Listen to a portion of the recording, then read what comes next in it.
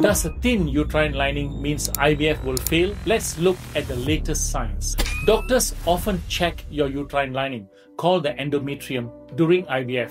A lining under 6 millimeters is usually linked to lower success. But a huge study of over 31,000 patients showed something surprising. Whether the lining thickened naturally or with extra hormones didn't make a big difference in live birth rates. In other words, artificially forcing the lining to grow thicker doesn't always improve the outcome.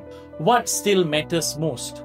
Embryo quality, the timing of transfer, and whether your lining is receptive at the molecular level, not just its thickness.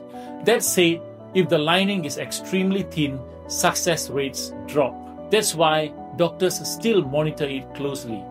Treatment like sildenafil, PRP, or stem cell research are being studied, but they are not routine yet. So don't panic if your lining is a little thin.